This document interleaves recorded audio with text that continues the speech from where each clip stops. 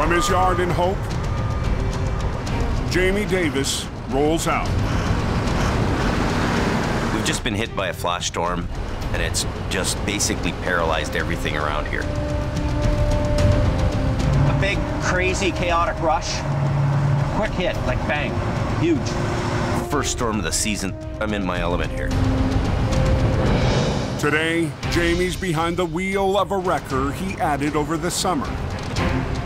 A truck with a special history.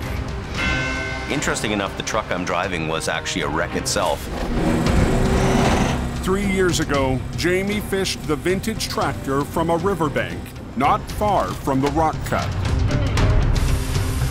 But when the recovery bill wasn't paid, the truck became Jamie's and transformed into HR126.